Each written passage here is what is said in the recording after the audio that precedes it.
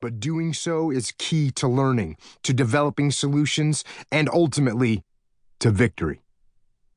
Those who successfully implement these principles run circles around the rest of the world. Since the release of extreme ownership, the fundamental principles of combat leadership that we learned on the battlefield of Iraq have been exposed to, understood, and implemented by hundreds of thousands of readers around the world.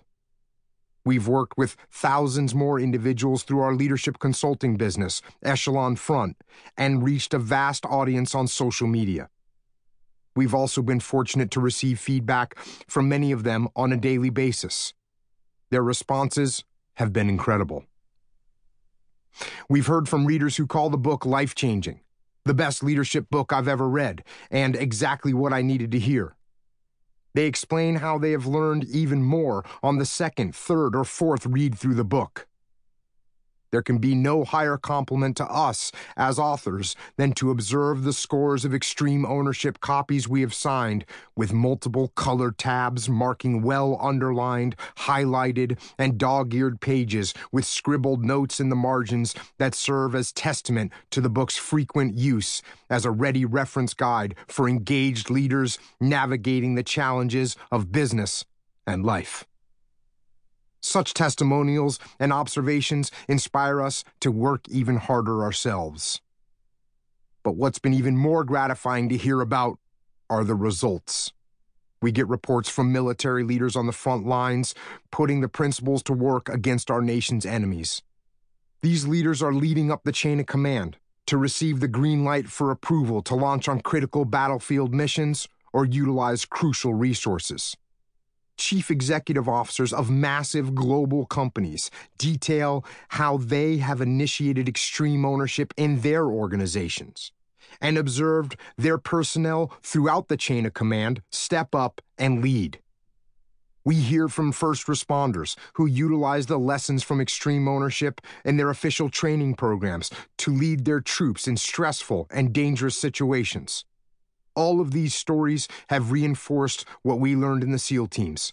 Leadership is the most important thing on the battlefield, and the principles of good leadership do not change regardless of the mission, the environment, or the personalities of those involved. Leading is leading. We worked with the division of a construction company that faced the grim possibility of shutdown due to systemic safety problems.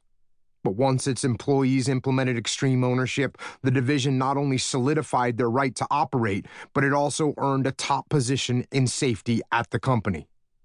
We've helped companies streamline their manufacturing process, make deadlines on their delivery of their product, and complete vast projects on time and under budget. We've guided young, capable, eager leaders struggling in antagonistic relationships with their bosses to implement the mindset of no excuses and no one else to blame.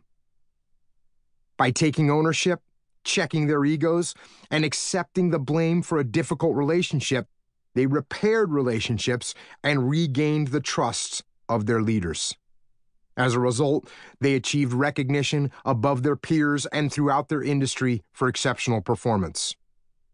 We've heard from leaders in the medical profession who tell us how explaining the why to their team and communicating orders in a simple, clear, concise manner greatly enhanced their team's performance and saved lives in the operating room.